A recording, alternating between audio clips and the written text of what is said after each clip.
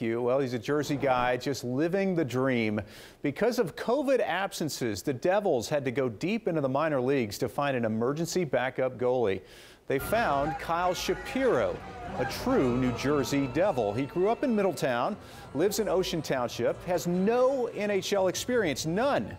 Played at Christian Brothers Academy, now an assistant coach with the New Jersey Titans minor league team.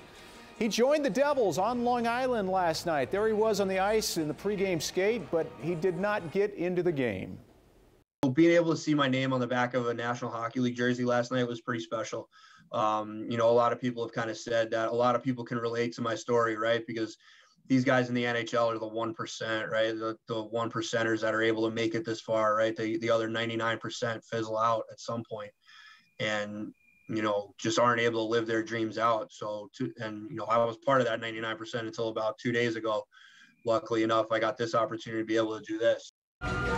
Amazing experience. We have had some Jersey Devils, of course, Jim Dowd, Kyle Palmieri. Kyle Shapiro signed to be the emergency guy for about 12 games this year. Devils fans do hope they get their starters back from COVID, but we all actually want to kind of see Kyle actually play. Last time we saw an emergency backup goalie play in the NHL, it was a few years ago. A 42-year-old guy suited up for the Carolina Hurricanes. He did give up some goals that night, but Carolina won the game. It was quite the ending for him.